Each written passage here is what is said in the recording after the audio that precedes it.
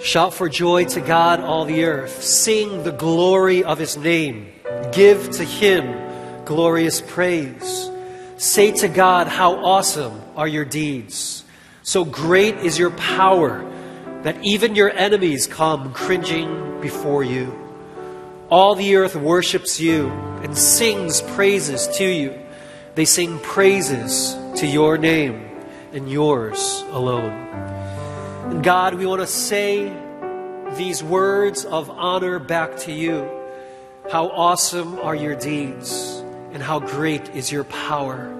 And Father, we want to see more and more your church grow in this power, not for our sake, but for the sake of your name to be known and renowned, loved, feared, revered, and adored. And so we do ask that you would release your Spirit in power over this place and over your church in this nation and in this peninsula. That the power of the gospel would go forth in how we live and how we speak and what we declare, so that this nation would come to know the beauty of the name of Jesus and His saving grace. Father, we do continue to pray for the healing of this nation.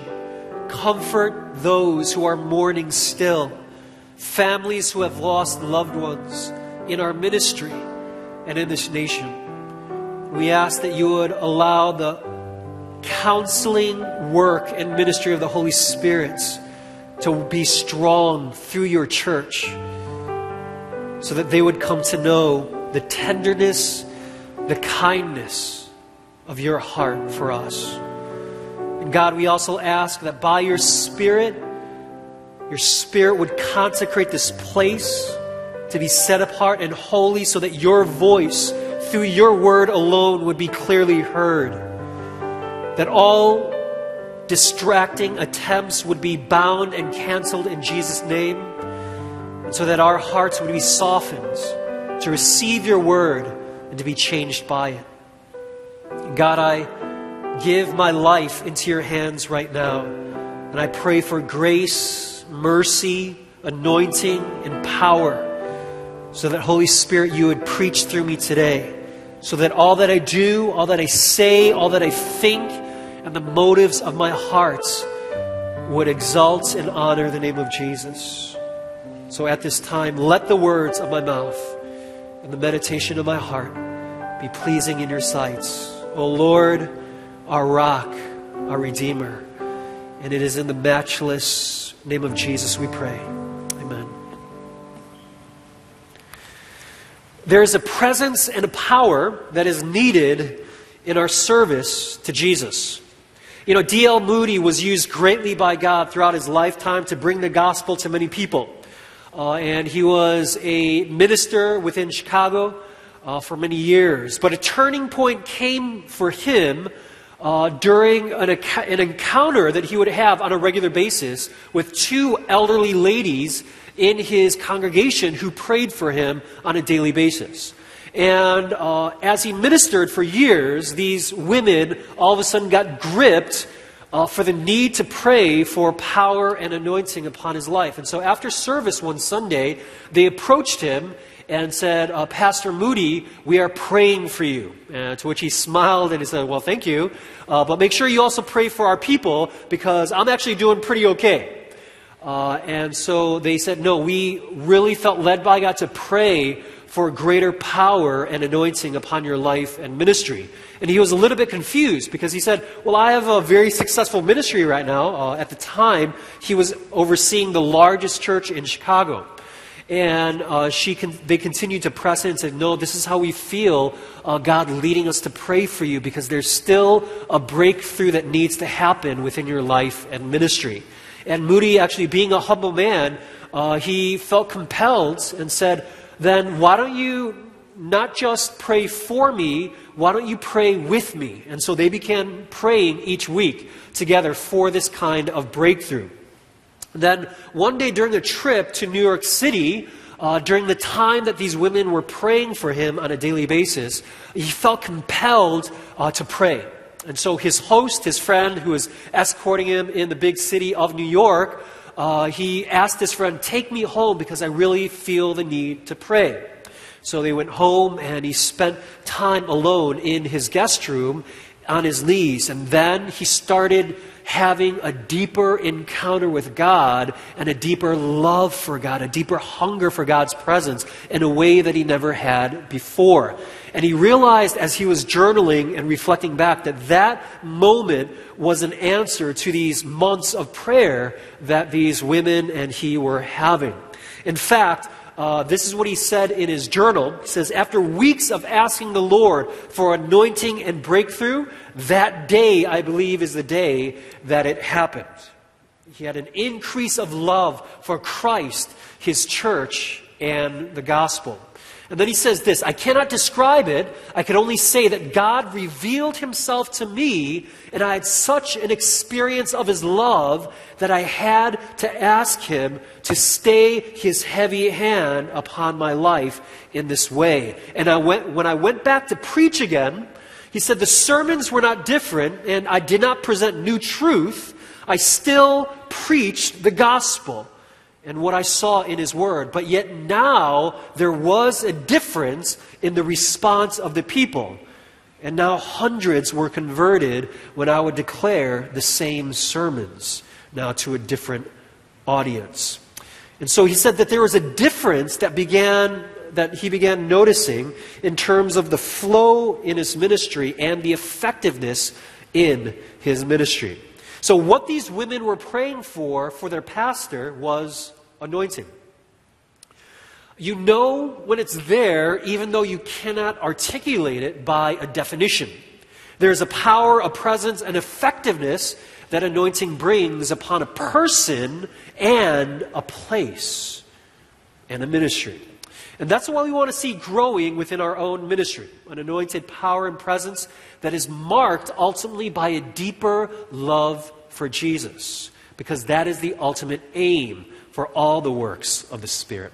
And that's what we want to begin praying for more in our church too.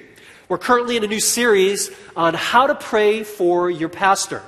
And what we've been looking at in the earlier weeks was the importance to pray for your pastor, especially in the realm of protection and also in the realm of rest. So many pastors around the world are burning out and are leaving the ministry at an alarming rate. And so we need to be aware that there's great warfare within the church, and there's great warfare for the leaders of the church. And so we need to cover our pastors in prayer. And so we looked at praying for protection and praying for rest. And today we want to look at the importance of praying for anointing. So everyone repeat, pray for anointing. All right, that's what we want to look at today. So open your Bibles to 1 John chapter 2, and we want to explore how we can pray for anointing and what does that mean and how we can pray for that more effectively within our lives and our ministries. So follow along with me in your outlines as well. So what does it mean to pray for anointing for your pastor? There's a few elements that I want to guide us through today. And first of all, it means praying for intimacy. So everyone repeat, pray for intimacy. You see, there is a connection between anointing and intimacy with the Lord. What do I mean? Let's unpack that now. 1 John chapter 2, starting from verse 20. It says, but you have been anointed by the Holy One, and you all have knowledge. I write to you not because you do not know the truth, but because you know it, and because no lie is of the truth. Who is the liar but he who denies that Jesus is the Christ? This is the Antichrist, he who denies the Father and the Son. And so these verses give us a foundational understanding of anointing within the new covenant. First of all, look at verse 20 again. What we learn in verse 20 is that anointing is connected with the presence of the Holy Spirit within our lives. It says, you have been anointed by the Holy One. So on one level, all of us who have faith in Christ and have received the Holy Spirit as a seal of our redemption, as proof of our salvation, because when you become a believer, God gives us the gift of the Holy Spirit to dwell within us. And so that presence of the Holy Spirit within all believers' lives, on one level, is an anointing of God, of the Holy Spirit within our lives. So one way that we can look at this is that all believers have an anointing of God through the presence of the Holy Spirit within our lives. But also we realize that people, places, there is a different kind of anointing that we also see manifest in certain people or certain places. So there's another element of anointing that we also want to explore today. And these verses also teach us that this basic anointing is also connected to intimacy or true knowledge of who Jesus Christ is. So let's look at verse 20 again. But you have been anointed by the Holy One, and you all have knowledge. I write to you not because you do not know the truth, but because you do know the truth. And then he unpacks that truth ultimately as, do you know who Jesus Christ is? Jesus is the truth, right? He says of himself, I am the way, the truth, and the life. No one comes to the Father except through me. So Jesus is the truth. And the partnership that the Spirit has with the Son, Jesus, is that the Spirit's role is to guide people into all truth and ultimately to guide people to the saving knowledge of Jesus Christ. So it is the Spirit that guides people to Jesus. You see, one of the key roles of the Holy Spirit is to reveal truth and ultimately to reveal Jesus to people.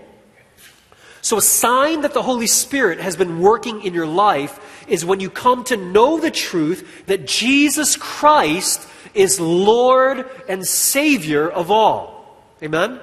So when you come to know this truth, that is a sign that the Spirit is at work within you. So the Spirit, His gifts in our lives, the fruit in our lives, that comes from Him, and even signs, wonders, miraculous workings of the Spirit through people's lives, they are all meant to point people to Jesus. Okay? That is the ultimate aim. Look at verse 21 and 22 again. So I write to you not because you do not know the truth, but because you know it, and because no lie is of the truth. Who is the liar but he who denies that Jesus is the Christ? This is the Antichrist, he who denies the Father and the Son. And so he is saying, so this knowledge of truth and this knowledge of Jesus is not just intellectual knowledge. He is speaking of a personal, intimate relationship with Him. You see, there is a difference between knowing about someone and truly knowing someone. So all of us, we could say, hey, I know Barack Obama, or I know George Bush. And so we're basically saying, I know who they are. We know about them. But if we were to ask Obama, hey, do you know these people? Or do you know Eddie Byun? He'll be like, Eddie who, right? I know Eddie Murphy. Don't know Eddie Byun, right? Why? Because true knowledge with Jesus is based on intimacy with Jesus. So that's the knowledge he's talking about here. It's not just head knowledge, it is a heart knowledge. And so even Jesus warns us in Matthew chapter 7 that we could do a lot of service for Jesus, but never have a real intimate relationship with Him. He says in Matthew 7, 21 and following, he says, not everyone who says to me, Lord, Lord, will enter the kingdom of heaven, but the one who does the will of my Father who is in heaven. On that day, many people on Judgment Day will say to me, Lord, Lord, did we not prophesy in your name and cast out demons in your name and do many mighty works in your name? And then I will declare to them, I never knew you. Depart from me, you workers of lawlessness. Wow, That's probably one of the scariest set of words that you could ever experience, ever. For Jesus to say to you, depart from me, I never knew you. Now, what he is saying is there's going to be a lot of people. He's saying, many people will say to me on Judgment Day. Many people know the right words to say to Jesus. They know that he is Lord in their head. They know to call him Savior in their head. And he even says they can do a lot of service in his name. Look, we cast out demons in your name. We perform miracles in your name. We drove out so many demons. We've prophesied. We did many mighty works in your name. So we could do a lot of stuff knowing his name, in his name, without truly knowing the person of Jesus Christ. That is a fearful and sobering reminder for all of us today. You see, even Richard Baxter, he was a Puritan preacher many years ago, in his book, Reformed Pastor. And this book is a book that really influenced my life growing up. And I use it as a required textbook for a pastoral leadership class that I teach at Torch.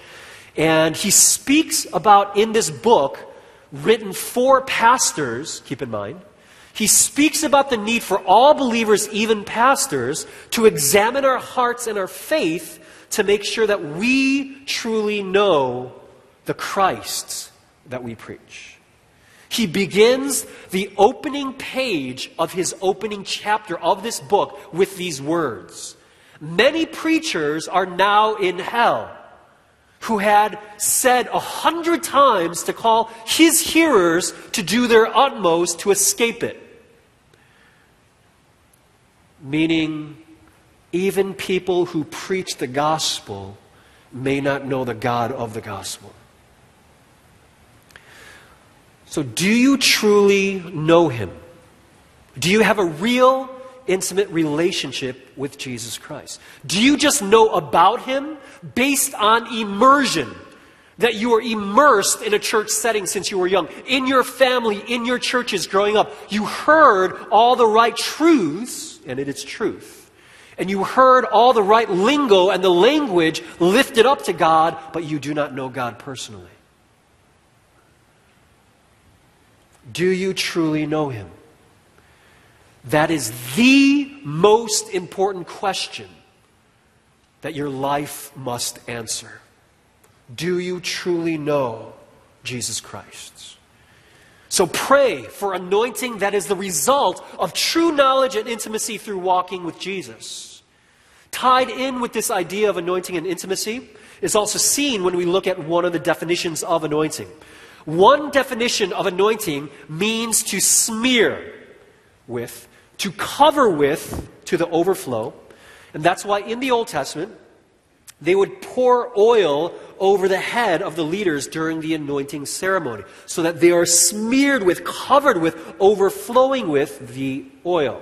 And that's what we want to see happen to our pastors as well. We want such intimacy with God that results in being smeared with the Spirit on a regular basis. Pray that we would be filled with, overflow with, and smeared with the Spirit all the days of our lives. Amen?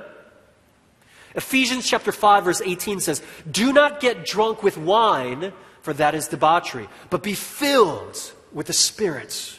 He's saying if you're going to be filled with something that controls your life, don't let it be alcohol. If you're going to be filling your life with something that begins to control your life, let it be the Spirit of God. So when Paul says here, be filled with the Spirit, it has the meaning of being constantly filled with. It means we need to continually and constantly be filled with the Spirit. So you see, if we have faith in Christ, we all have the Spirit within us. But this command by Paul also reveals something, that we need a continual encounter with the Spirit in the place of intimacy with the Lord. So pray for this kind of intimacy as we are filled with the Spirit, smeared with the Spirit. The mark of his presence will be heavily upon our lives. So pray that we would be a people of his presence, so that all who encounter us will encounter God in us. That is anointing, an anointing of His presence, an anointing that comes through intimacy with the Lord. You see, God is omnipresent, right? He is everywhere. Yes. But there are times when you realize that you are in His holy presence and everything changes. You see, God is everywhere. And yet, when Moses encountered a manifest presence of the Spirit through the burning bush, suddenly he realized he was on holy ground. Again, God's presence is everywhere. But there is an anointing of His presence that makes you aware of the sacredness of the presence of God. And there is an anointing upon a place and people who dwell in that presence that also manifests the awe of God that is the reality around us. There's fear, reverence, worship, and life change that happens in the presence of the Lord. So I want to live in His presence in such a way that I will always be in His anointed presence, so that when I meet people, they will meet God. Because those who dwell in the presence of God leave changed. There is something about the anointed presence of God that changes everyone who encounters it. Amen? So that kind of intimacy results in humility and courage, clarity and focus, wisdom and insight, love and compassion. So pray for anointing through intimacy with the Lord. But that's not all anointing would mean when we pray for it. It also means praying for consecration. So everyone say consecration. All right, so look at what Jesus says at the start of His public ministry in Luke chapter 4. He is quoting Isaiah as the prophet Isaiah prophesies of the coming Messiah. Luke 4:18 says, "But the Spirit of the Lord is upon me, because He has anointed me to proclaim good news to the poor. He has sent me to proclaim liberty to the captives and recovering of sight to the blind, to set at liberty those who are oppressed, to proclaim the year of the Lord's favor." Now, one of the things that you need to keep in mind is that the concept of Messiah or Christ actually means the anointed one. And so Christ is the ultimate anointed one. And even Christ, He is proclaiming that the Spirit of God is upon Him and has anointed Him for service. So there is an anointing that is needed for public ministry. Why? Because our service to the Lord must not be done by our own power and strength. God's work cannot be accomplished in the flesh. It must be done with faith and in the power of the Spirit. Jesus was anointed to preach, proclaim, heal, and set captives free. And this reveals another aspect of anointing that we need to be aware of. That He was anointed for what? For His public service of ministry in God's kingdom. And so it is about being consecrated and set apart for service. Much of the Old Testament's mentioning of anointing was for its prophets, priests, and kings, as they were set apart, consecrated for their respective leadership service to the people of God. And ultimately, all of these roles pointed us to the ultimate prophet, priest, and king, Jesus Christ. Now, why is it so important to pray for consecration and holiness for the pastors? Because as we mentioned in the earlier sermons of this series, pastors are more visible. They have greater influence because of their public platform. Therefore, there are greater consequences if we fall. And unfortunately, many pastors are falling by the hundreds, if not thousands. So we need to keep them in prayer. Therefore, pray that we would honor our call to be set apart for Christ and for the gospel we proclaim. Pray that this consecration would result in a greater love for holiness and a greater hatred of sin. Pray that we would hate compromise and instead live a life consecrated wholly unto Him. Amen? And there's one more way to pray effectively for anointing. And that means praying for power. So everyone repeat, praying for power. 1 Samuel chapter 16, verse 13. It says, Then Samuel took the horn of oil and anointed David in the midst of his brothers. And the Spirit of the Lord rushed upon David from that day forward. Now, once again, we see here in both the Old Testament and New Testament that anointing is connected with the Holy Spirit. And the Spirit releases a power through His presence. So it was through this anointing upon David and even Saul that after they were anointed, their life and their ministry was never the same again. Because one of the most distinguishable things about anointing is that it comes with power. It's hard to define, but easy to notice when anointing is upon a place, a ministry, and a life. For example, there are people who are gifted in music, and there are people who are anointed in music. There's a difference. A harpist who plays for the Philharmonic Orchestra is clearly gifted if that person was selected to be the harpist for that orchestra. You have to be gifted to get that position. But David, when playing his harp, he was anointed.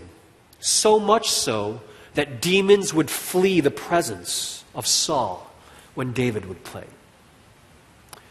There's a difference between gifting and anointing. And I'd much rather have anointing.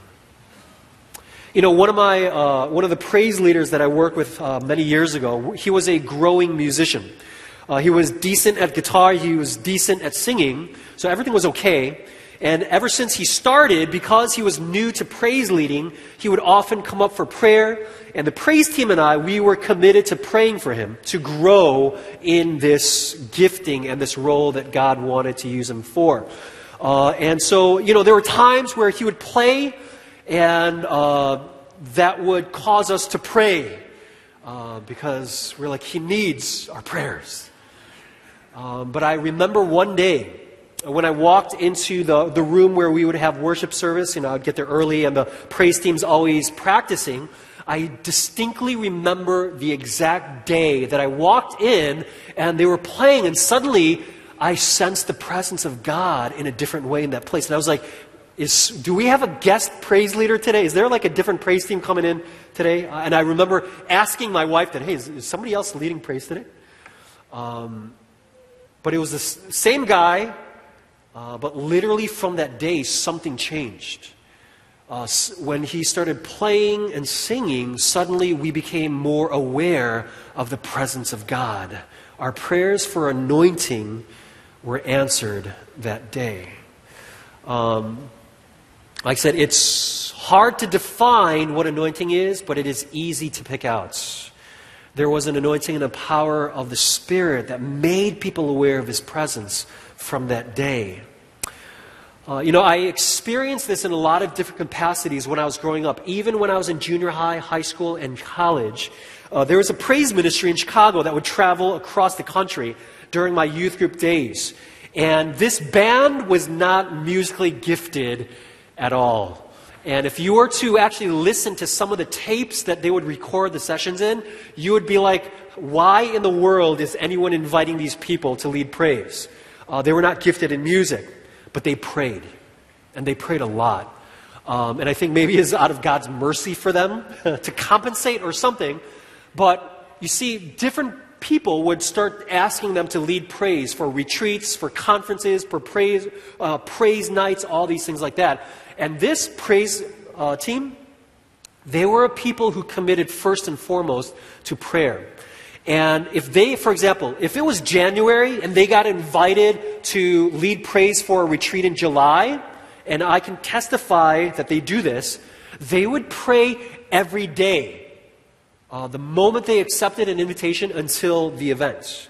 Every day for this event. And so when they would go there to lead praise, God's Spirit would show up in a powerful way, where people would give their lives to Christ or give their lives to ministry on a regular basis at these gatherings. And it was fascinating for me because as I started experiencing it as a junior high kid and then a high school kid, and then I got a chance to actually see the ins and outs of this ministry when I was in college, it's then that I realized that it's not about ability that's most important in ministry. It is about anointing. And it is about a gracious act of God that releases His power. You see, there's a connection between intimacy, and that's why we pray for that for anointing. There's a connection between intimacy and consecration before the Lord and anointing. Those three prayer requests that I just outlined for you, it's intentional and it's progressive. That it begins with intimacy with the Lord. Our time spent in the presence of prayer, ministering before the Lord, understanding that the presence of God in prayer becomes our home, our regular place of dwelling. That it is in that prayer place that we encounter God in prayer, that the presence of God begins to manifest and dwell upon a person or a place of prayer. And then as you pray for intimacy, then you pray for consecration. Why? Because you don't just dwell with God in prayer. You understand that your role as a minister needs to be set apart and holy unto the Lord.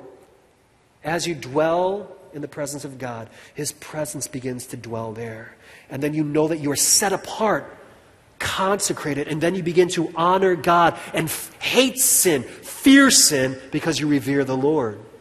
And then you begin to experience the power of God upon that place and upon that ministry. So these three prayer requests, they're vital for understanding growth of anointing upon a person or a place or a ministry. You see, what was happening is that as this praise ministry that was not gifted with music began dwelling in the presence of God daily for this event and this church, it would accumulate so much prayer by a people who dwelt in His presence by so long that the moment that they went there to minister, because they were living in the presence of God for months, if not years already, what they were doing is simply inviting the people into their regular dwelling, and that is the presence of God. And that's when these people started encountering God, because the leadership lived in the presence of God. That's when I learned that it's not about ability, it is about the Spirit's anointing that is more important to have in a life and a ministry. More than talents, it's the Spirit's power that brings life transformation in people and through people. Again, you need to understand why it is so hard to define, yet easy to experience. And you know when it is there. Because again, God is omnipresent. God is everywhere. But there is a difference when you encounter the reality of the presence of God in a place and through a people. Because when He anoints a place, when He anoints a person, things change. You know, I had good friends in Wheaton College because I graduated college in 1995, so that will date me, but that's okay. Because my friends who graduated from Wheaton the same year that we graduated our college years, if you never heard of it before, during 1995, Wheaton College went through a mini revival. And you could actually do a Google search on this. Wheaton College Revival in 1995. Between the dates of March 19th to March 23rd, the Spirit of God started showing up at Wheaton College in a very unique way. Certain students got convicted to repent of certain sins. And they gathered together to pray in their chapel. But then more and more people started to gather together to pray, to repent, to confess sins. And they would actually publicly repent of sins and confess sins and throw away things materials, music, magazines that they felt were sinful against their hearts and their lives. And then more and more people started doing this to the point where for those several days, between March 19th and March 23rd, it was a constant state of praise, prayer, worship, repentance, confession for those days. And I had good friends that were part of that. And they told me how, people went to that chapel, same place, to pray before. People went to pray before. People went to confess before. People went to repent before. Same place, same stuff, but suddenly there was an anointing. There was something about what God was doing in that place to do what? To consecrate people. Set apart people for Himself. And when there is an anointing there, things begin to change. But before we get you start thinking that it's too much of a mystical thing, I need to clarify something here. As we mentioned earlier, the power the Spirit gives through anointing has a specific purpose. And that purpose is to point people to Jesus as we declare the gospel of Jesus Christ. Acts 1:8, but you'll receive power when the Holy Spirit comes upon you, and you'll do what? You'll be my witnesses in Jerusalem, Judea, Samaria, to the ends of the earth. So God empowers us with the Spirit, anoints us so that we will be bold witnesses of Jesus to the ends of the earth. The power the Spirit has given to us was so that people would come to know the name of Jesus through the declaration of the gospel. You see, power is given so that the gospel can advance. That's the purpose of it. This is the purpose of signs and wonders as well. So regardless of your theological stance of this, my stance is that I could never tell God that He can't do something anymore. So that's where I stand. Okay, so again, you may have different convictions. That's just where I am. I believe God can do whatever He wants. He's God. Okay, and signs and wonders, but we need to understand the ultimate purpose of them as well. Signs are just that. They are a signpost to point people to Jesus. Wonders are given so that people would be in wonder and worship Jesus. Not the messenger, not the gifts, but the giver of all gifts and grace, Jesus. You see, the true mark of a Spirit-filled believer is not speaking in tongues, but using our tongues to praise and honor the name of Jesus and point people to Him.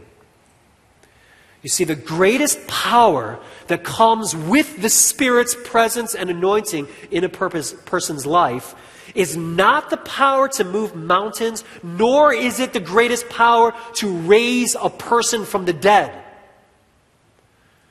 Because there is something greater than raising a physical body from the dead, and that is raising a soul from the dead unto salvation through the gospel of Jesus Christ. That is greater because there is eternal significance when a soul is raised unto newness of life in Christ. Amen? That is a far greater miraculous significance. To declare through mere words the gospel of Jesus Christ, for a life to understand it, to surrender to it, and to be created unto newness of life eternally. That is a greater miracle than even raising the dead.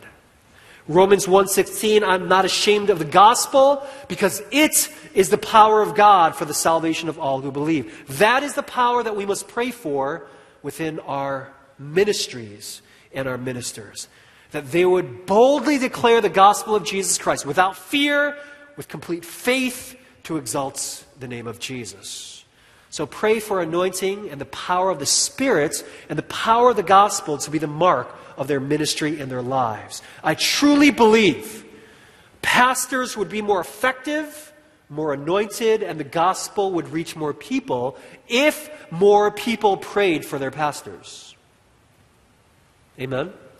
So pray for more anointing in our lives, for more of His presence to be manifest within our lives, for more of His power to flow through our lives, and for more intimacy with Jesus, so that we'll fall deeper in love with Jesus, that we would be smeared with His presence, and then out of the overflow of that presence, go forth and live in this world, so that all who encounter us would encounter God in us. Amen? Let's pray. Father, we want to thank you for your many gifts you give to us into our lives. The gift of the Spirit, the gift of your presence, the gift of grace. And Lord, we want to continue to grow to be a people of your presence.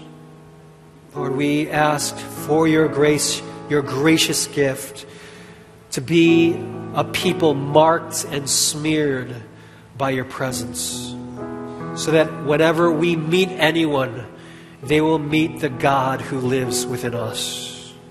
God, I ask that you would allow that anointed presence to rest upon OEM and to rest upon the people and the pastors of OEM. God, we want to dwell in your presence, and we want to bring that presence wherever we go. And we want people to encounter that presence wherever we go. So we pray for that gracious gift to more and more be the mark of this church.